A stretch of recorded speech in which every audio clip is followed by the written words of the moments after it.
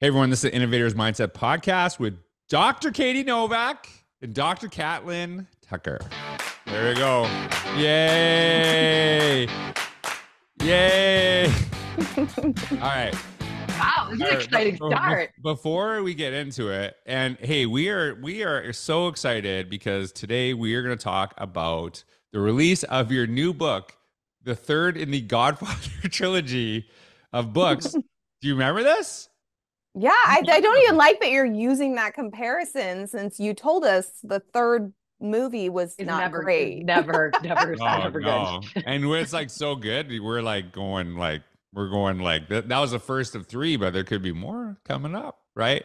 Yeah, so, we're going like Star Wars on this one. Let's do it. Okay, so shift writing into the classroom with UDL and blended learning, the third Godfather, but good, which is very important because the second Godfather is probably better than the first Godfather, but the third Godfather is no good. Yeah. No good. So before we get into the book, can I ask you this question? We talked about clothes renting and can we talk about this? Like, I did not know this is a thing. So this is a little pop, is it pop culture? This would be considered pop culture conversation right now before we get in the books, because I think this is trending fashion. I learned today, subscription clothes purchasing. Is that what it is? So who wants to, I want to know about this. Tell me more about this. Okay. Katie needs to explain because she turned me on to it. I feel like if anyone from Rent the Runway is listening, Kat and I are very interested in remodeling your clothes. But here's the thing. Rent the Runway. Clothes. Rent the Runway. All right. Rent the Runway is a subscription service where you borrow clothes instead of buying them and then like wearing them one time. So like tonight, for example, I'm going to like a winter wonderland party and I needed a blue sequin dress.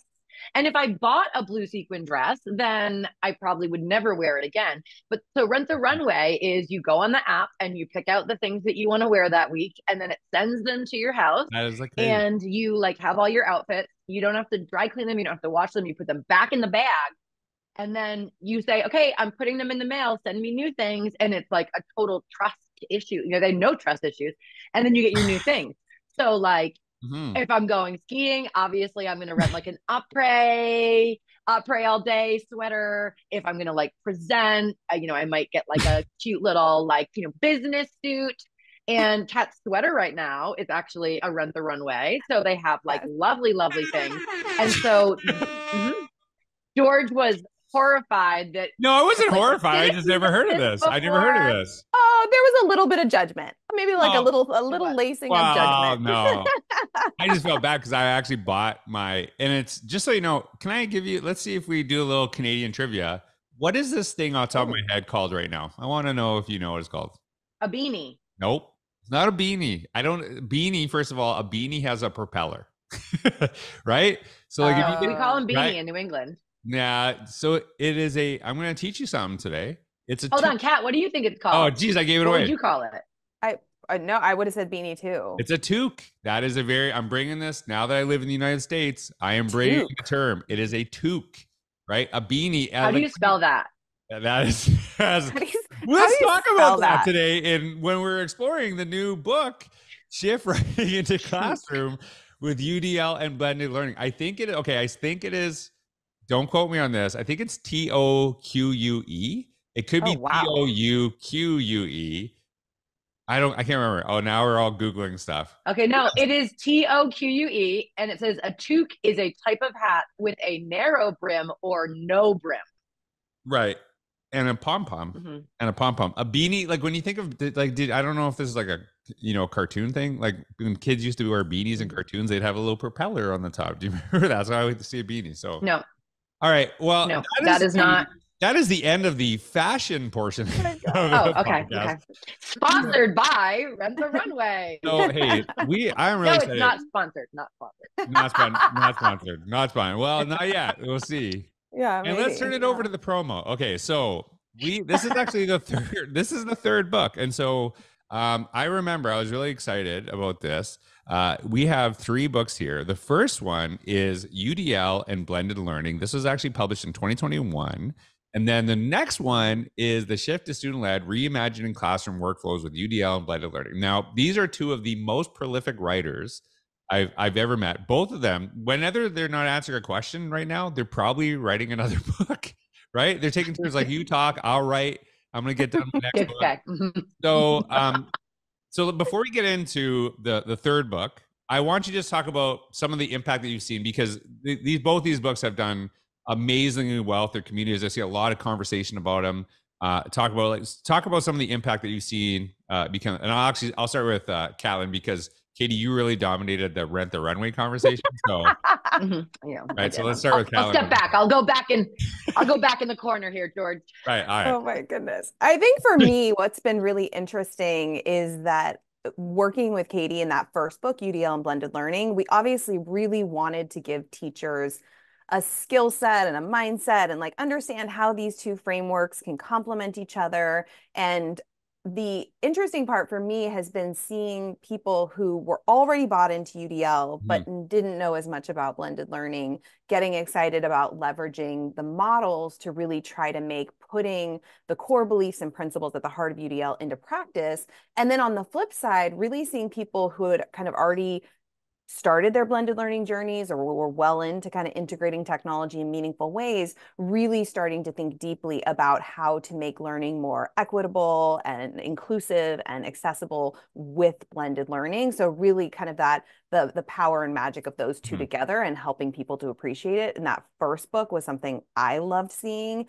But in the second book, I think there's so many concrete strategies for teachers to choose from, to kind of play with, to shift these really time-consuming teacher-led workflows. And I think one of the things that's been fascinating, and I don't know if you've seen this too, Katie, is that there's always this onboarding process, right? These student-led workflows are awesome, but you have to explain why they're valuable. You have to model, you have to guide them through the process. And then I see all these teachers kind of get over that initial onboarding kind of time investment, and they're like, oh, now I get it. I get how magical these shifts can be in terms of freeing me from the front of the room and allowing me to really work with students in small groups or individually. So those are some of the things that I've loved seeing as people have delved into this work and done book studies and played around with kind of what Katie and I are suggesting. And what do you think, Katie? I mean, I was going to say that I think after reading the first book, people go, okay, I love it. I have no time to do it. Right. And so I think the second book was really, really strategic in saying, all right, like this is, now that you buy in, this is how you're going to begin to shift over. And lots of different options for the workflows you can start with, but kids are absolutely capable of taking on the responsibility of this work with the right scaffolding, with constant feedback and coaching. I think that sometimes when people learn about universal design for learning, they imagine a space where we're just like, sure, kids, do whatever you want. And it's really about what is it that all kids have to know and do, and what are the potential valuable ways, the pathways we can give them to do it. But knowing that in any of these scenarios, it's not just shifting over to student-led and then piecing out and getting a coffee, but while students are doing that, we're no longer in front of the classroom, which gives us a much, much more important job to facilitate, to redirect, to provide feedback. Because the reality is that no one makes responsible decisions all the time. And if students are taking ownership of it, it doesn't mean it's going to be a perfect, except for you, George. But students are not going to automatically, when we give them responsibility, always choose the best thing for their learning. And so this is not a, let me like toss it over to you, but let me shift it so that I'm available to do much more important human work, so that we're releasing over time responsibilities. So when they don't have us there, when they go out into their adult lives, they do have the capacity to make solid decisions a lot of the time.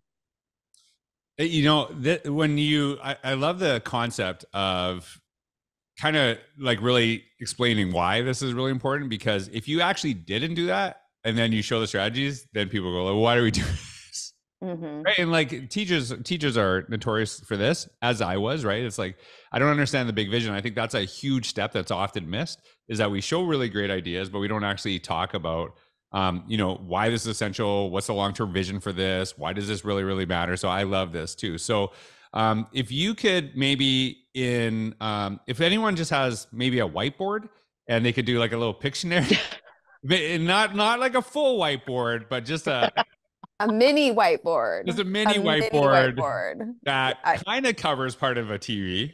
I actually see it. My head is okay. Right. So I'm strategically it's a rotating. Right. Sorry, I had to bring it up.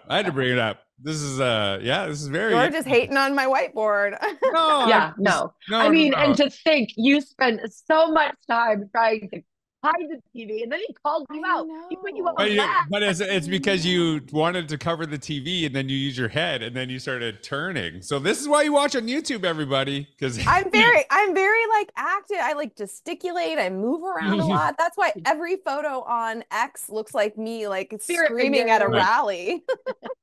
Catlin lives the shift. She lives it. Shifting in her chair.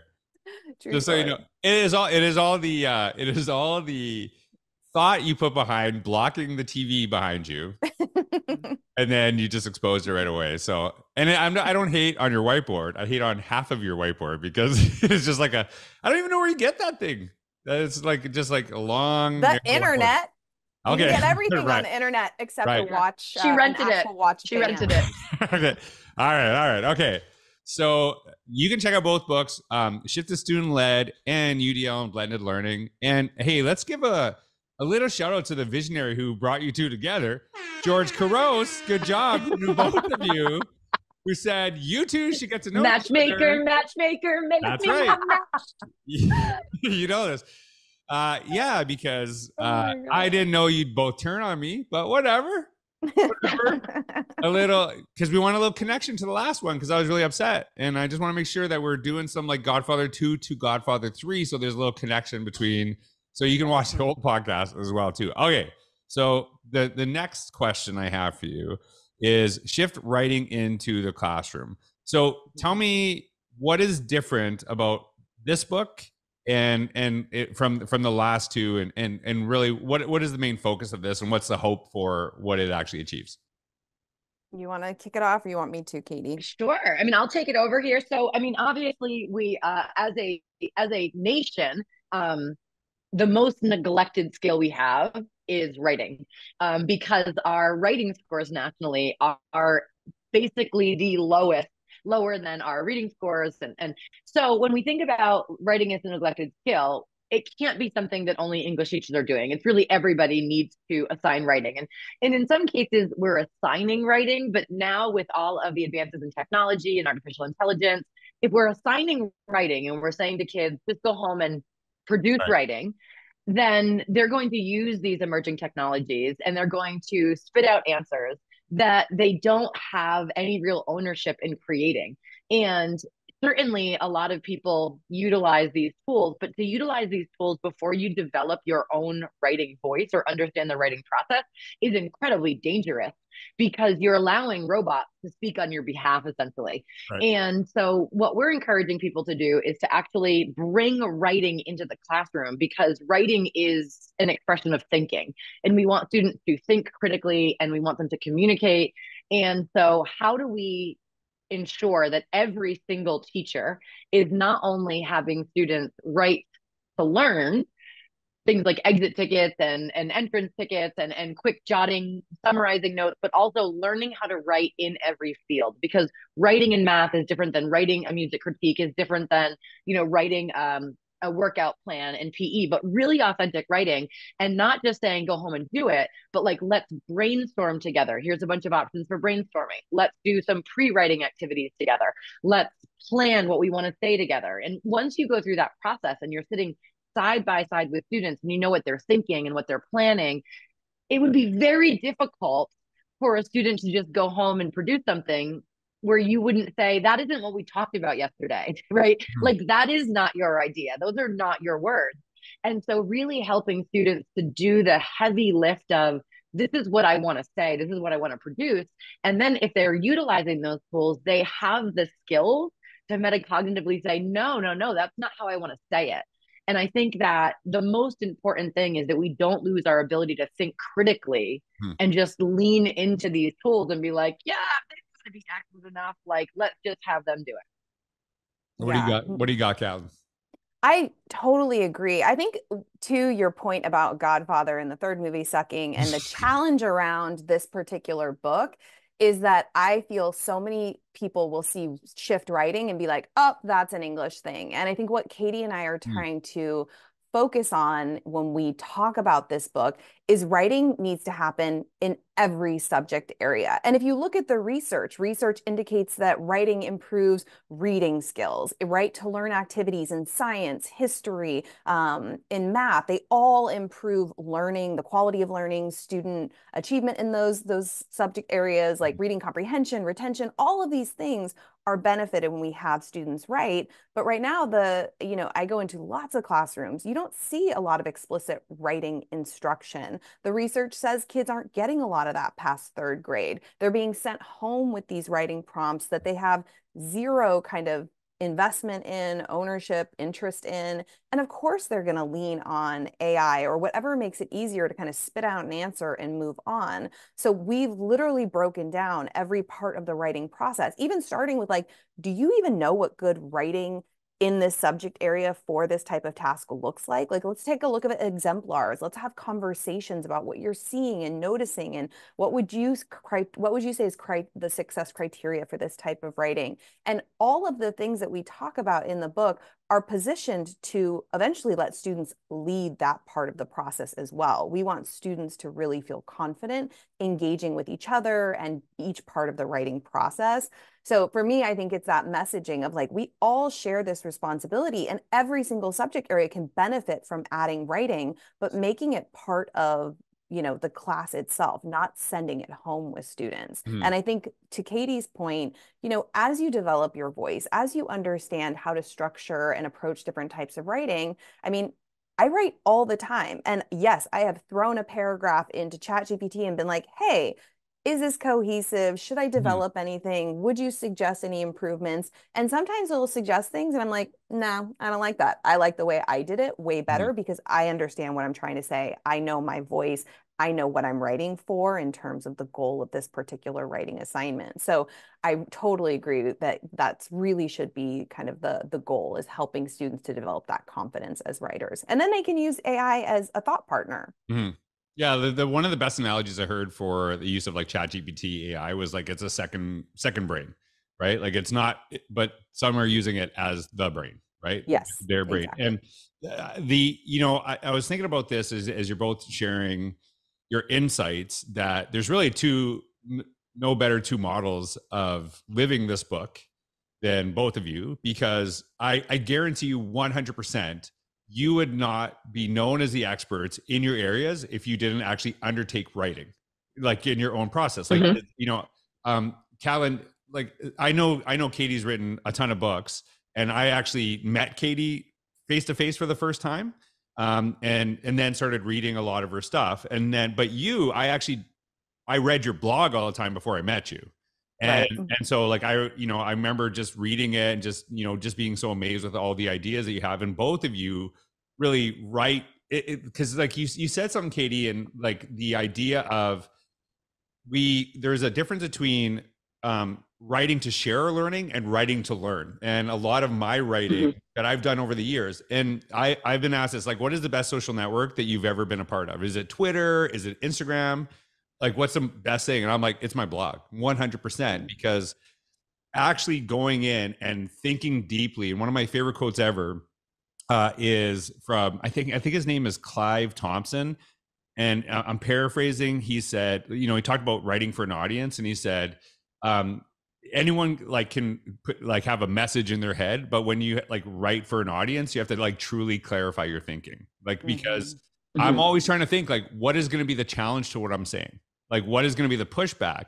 And really kind of going through that process of writing. And one of the things, and I'm curious about your thoughts on this, as a principal, I used to actually embed time into our PD days for teachers to blog and write about stuff they're doing in their classroom and then actually come back. And this was not like, you have to do this on Monday and we're going to read it Friday. I would actually embed it into our professional learning days where they actually had to write and reflect, but then there's an accountability because we're all going to read each other's at 2:30. And they really appreciated that. And then we started talking about like dear time, drop everything and read, and how important that is. But are kids actually creating content? Are they actually writing? So you model your reading when the kids are reading at this age level, but they don't ever see you write. Why wouldn't you, if you're reading a book when they're reading books, why don't you write while they're writing? So actually embedding that as part of your own learning process. And I'm like curious of your thoughts of like how educators could do this too, like how they could actually deepen their own learning in whatever their area of interest is in their own writing process. I don't know if you talk about that in the book or you have some ideas of things that you want to share with that. I mean, as far as, I mean, I work with adult learners all the time. And, I think that having to go through the process of the writing process is what's valuable. And using something like ChatGPT skips a lot of that process. Right. So, certainly it can help at different levels, but I still always draft with no assistive technology. I don't like spell check. I don't like Grammarly in there because I don't want to get distracted by mistakes. I like a total free write, like a total brain dump. Right. So generally, if I'm going to do some, pre-writing, I'll often, explore some resources, maybe look at some exemplars, try to clarify my thinking around what I want to say. I still like a good outline. Kat and I actually will outline. We'll make a table of contents. We'll give each other feedback on that. And then I will always draft originally. So like, this is what I want to say. I think like Kat, at that point, I might put something into AI and say, like, I feel like I need a transition between these two paragraphs. Is that clear? I love Grammarly. It will point out, I use a lot of passive construction without realizing it, and it will point that out for me. And I feel like going through that process of it will help me with the, revision, with the editing, but I don't want it to do my thinking. I don't want it to do my, and I don't want it to do my drafting.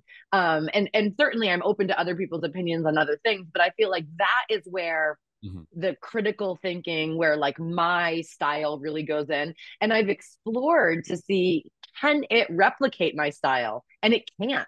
Right. Even if I share with it, like, here's 10 blogs I've written, how would I write this? Right. It's almost laughable of like, no, I would never use the word furthermore, like back up. So I think like, other than saying further, I would never use furthermore. Furthermore, I would never use the word furthermore.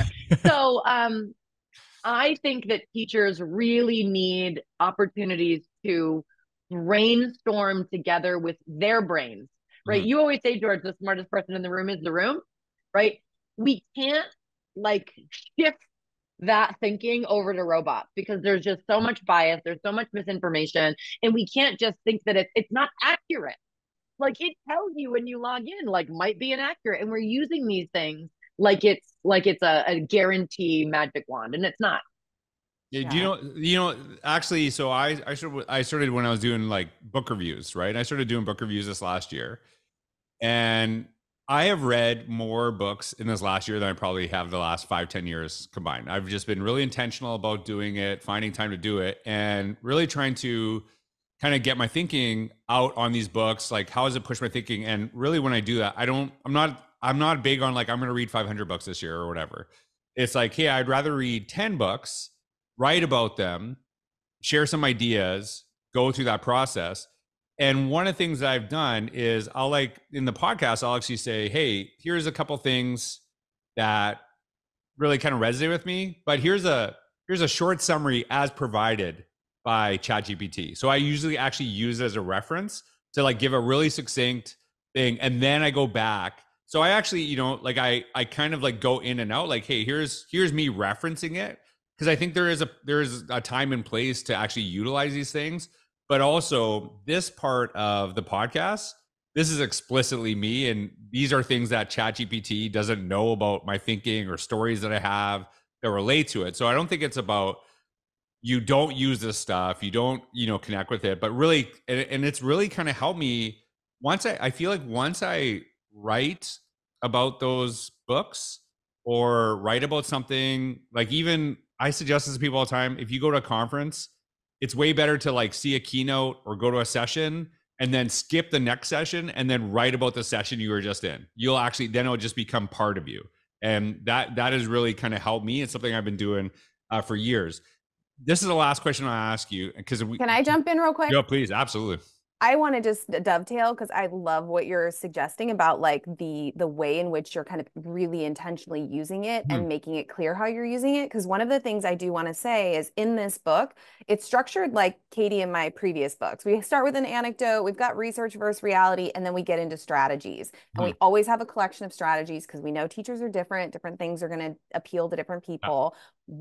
There's one strategy in every single chapter that is an AI enhanced strategy. So if you as a teacher are using AI with your students, like that's okay under the umbrella of your school, your district, whatever, trying to help these humans understand how to use something that's not going away will only become more robust and integrated into our lives.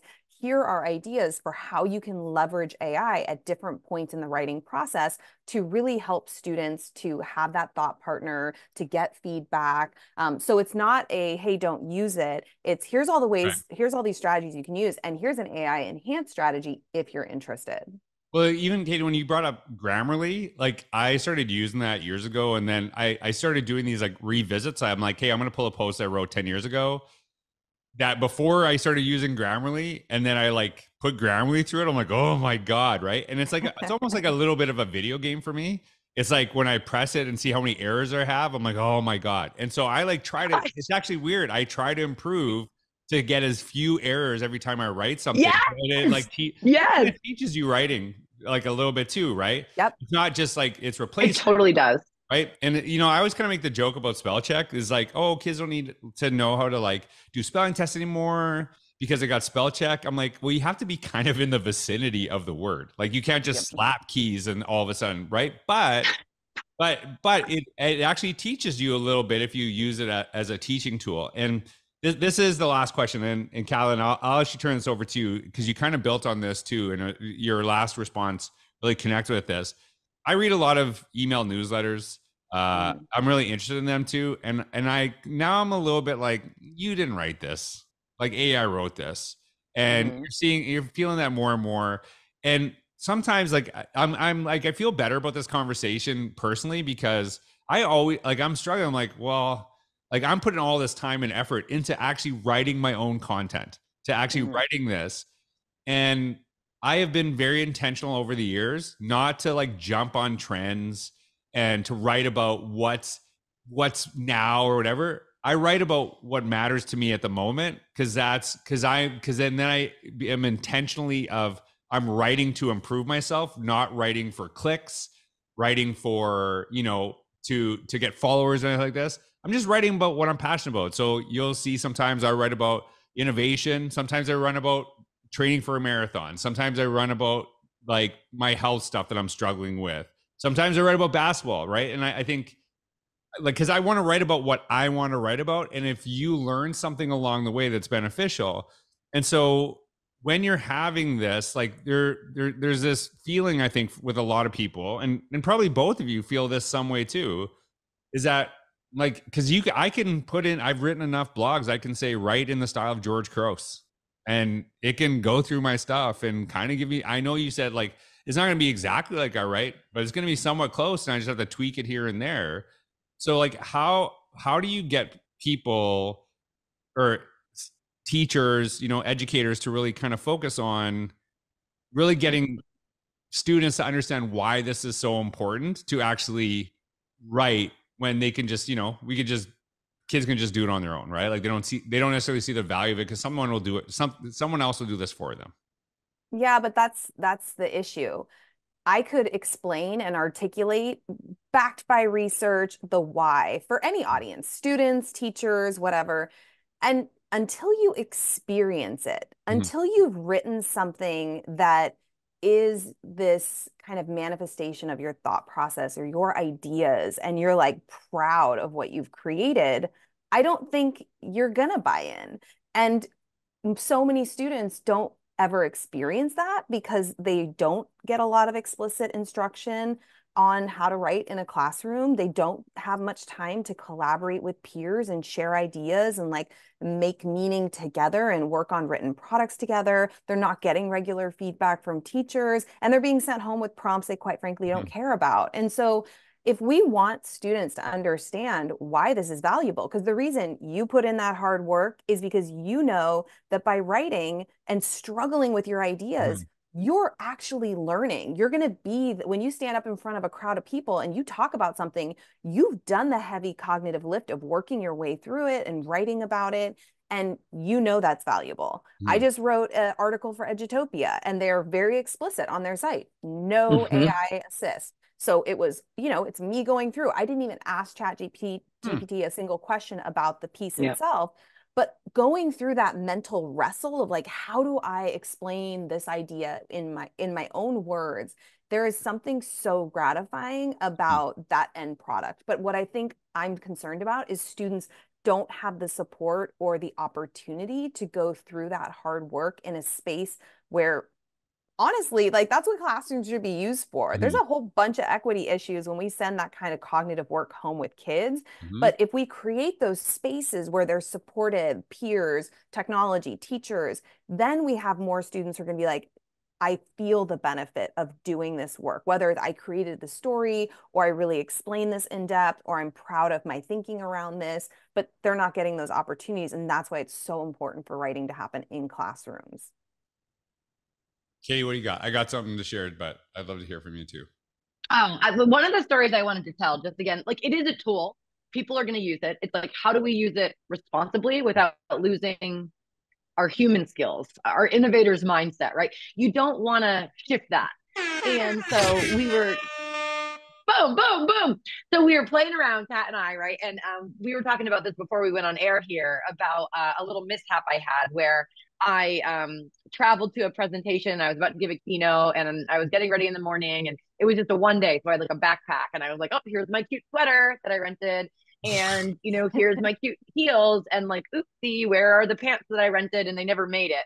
So I had like the sweatpants I wore on the plane and didn't have anything else, right? And at this point, like, I have to think critically, right? So, I'm there in the morning and I was like, oh my gosh. So I was like, okay, Katie, like, you got this, right? Like, what are my options? See if somebody left something in the hotel, lost and found. Maybe I could see if there was like a store open at 5 a.m. Like, is there a 24-hour place that sells pants? I could write to like the school administrator and be like, how tall are you? Are you at least 5'8"?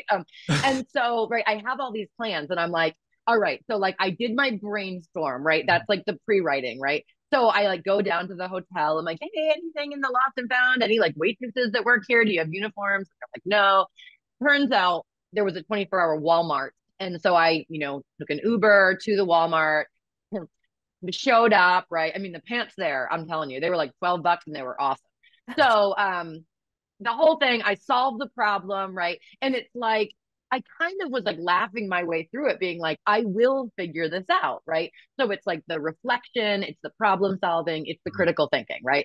So we were joking about it. We told a little anecdote about it. And so just out of curiosity, we're like, imagine if we didn't have the ability to think critically and we just became to rely only on ChatGPT.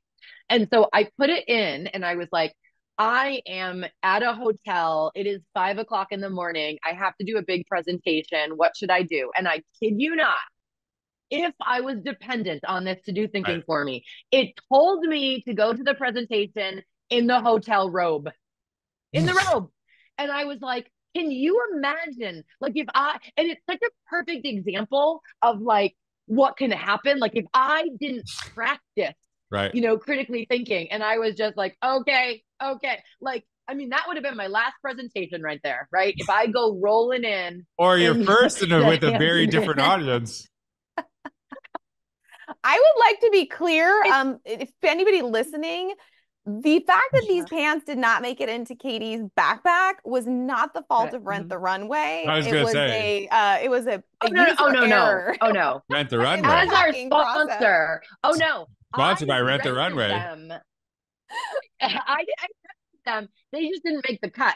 And so turns out, but like if you think about that on a large scale, like if that's an allegory for what could go wrong, it's like if we don't witness and scaffold these critical thinking skills in front of us, we are going to have a group of people who only rely on the robots to make decisions.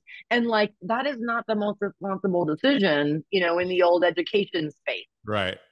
Yeah, no, probably not. And so the stories you have are just fascinating. I will say that. Just like where that went. So, you know, hey, Catlin, when you're saying there is a teacher I worked with, her name is Kelly Holden, and she's just is an amazing teacher. And I actually remember when I worked at central office, she invited me to her classroom and she did exactly what you're talking about. They had blogging parties. So like all the kids would be on there and they'd be like talking about what they were writing about, and she'd be writing in her blog. And, you know, I went there, I was writing in my blog, central office. It was just like a really amazing opportunity to like have kids kind of like brainstorm, brainwrite, go through that process and do it, and just kind of see the excitement of that too. And kind of building on what you said, Katie, the thing that we talked about right before we got on the podcast that I'm allowed to talk about is I actually have been arguing this for a long time. Kids are not better at technology than we were when we were kids. The technology is so much easier that it almost can dumb you down, right? So, in the analogy I always give is if you really think about if you had your iPhone, right? Your first iPhone ever, what did the instruction manual tell you? And people like kind of say, well, I think it said this, and I say, well, actually, no, it didn't, because you didn't have an instruction manual. There is no instruction manual that ever came with iPhones. And that was the intention, is that they made it so easy that anybody could pick it up and just start using it. But when I got an Apple IIc when I was a kid, it was the greatest thing ever. But I had to know programming, I had to know certain things to make it do anything. And so the more we kind of like focus on, well, you can use this, the less we actually think. And you're seeing like a lot of, you know, going back to stoicism and like ancient thinking. You're seeing this because they're saying like, you know, thinking is actually a really important process. Writing is a really important process. And so I think that is something that technology, when we say, oh, these kids are so much better, the technology might be easier, but it doesn't mean that they're necessarily smarter, because we can kind of lend into that, right? And so that's something that I'm really excited about this. I will tell you that I've said this forever. Writing has been the best learning for me ever. So I'm like really excited about this book, because this is like such a powerful thing. So Rent a Runway, thanks for sponsoring the podcast. So I'm sending them this episode. Just so you know, I wrote in Innovate Outside the Box that, you know, my goal is to become an Instagram model one day. So Rent a Runway, just saying, if you're out there. Runway. They don't have men's clothing yet, but like you could be the be the influencer that makes it happen. I'll give you the first one. Yeah, there you go. We're sending this to them. Kat and I need a free month. There you go. So check it out. It is available. We recorded this podcast right before the new year, but you are listening to it. The book is available now. Shift Writing into the Classroom with UDL and Blended Learning. And I'm going to give you a heads up. I think they're making a Godfather 4.